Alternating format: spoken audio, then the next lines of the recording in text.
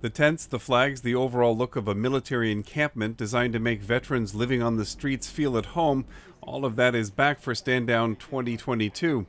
The Stand Down is organized by Veterans Village of San Diego CEO Akila Templeton. Stand Down historically has been about, not just receiving the services, it's about community. It's a transformative experience. It's meant to be a transformative experience. Roughly 200 vets had come to Stand Down by Friday morning. They hoped 500 will arrive by the end of the weekend, down from previous years.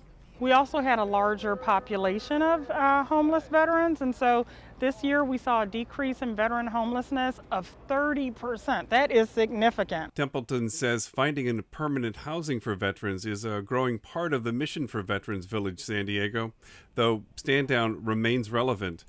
Post-Vietnam veteran Johnny Bird says homeless veterans gravitate to Stand Down. They won't go into a lot of other services, but when they Stand Down, they tend to gravitate over this way. They tend to come in because they know that, whether it's no questions asked. The San Diego Homeless Court has been at Stand Down almost since the event began in 1988. Helping people clear away minor violations is still one of the most popular elements of the event. Dorian Gary is the wife of a vet who was a longtime volunteer at Stand Down before he died. Because I was afraid to go into the court system I was afraid I'd be arrested for a warrant or something. So, and then to what avail?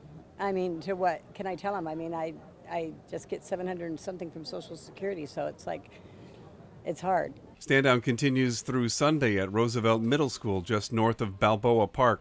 Steve Walsh, KPBS News.